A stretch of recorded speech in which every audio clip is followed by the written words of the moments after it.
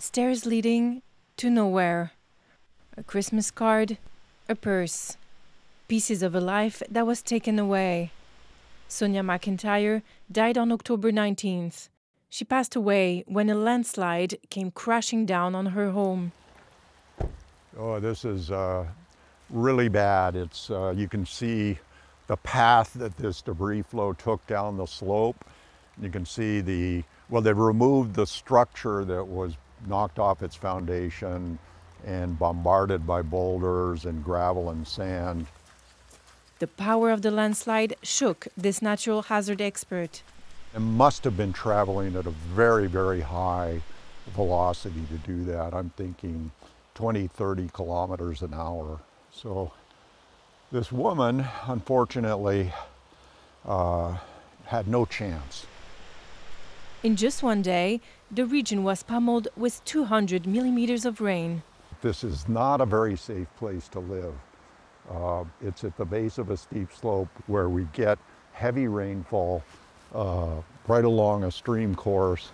And with climate changing as it is, once-in-a-lifetime events are becoming less rare. So atmospheric scientists have been kind of speculating or forecasting that we're going to see more of these extreme rainfall events, which will trigger more debris flows. Landslides on roads and highways can also be deadly. In 2021, an atmospheric river claimed the lives of 5 people when a landslide swept away a section of Highway 99, northeast of Pemberton. And what we're mapping here in red, the different colors of red, are the debris flow hazard zones. In some municipalities, dangerous areas have been mapped. If we have more frequent landsliding, then the high hazard zones will expand.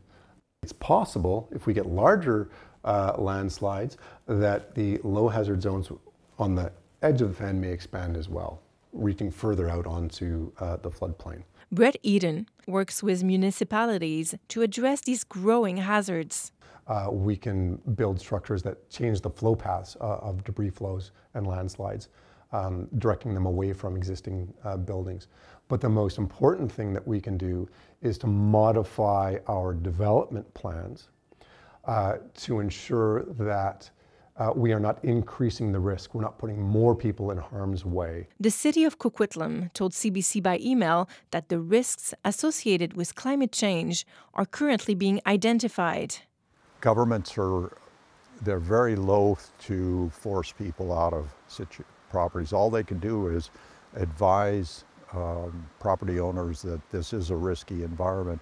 And maybe the property owners don't want to hear that because it could affect their property value.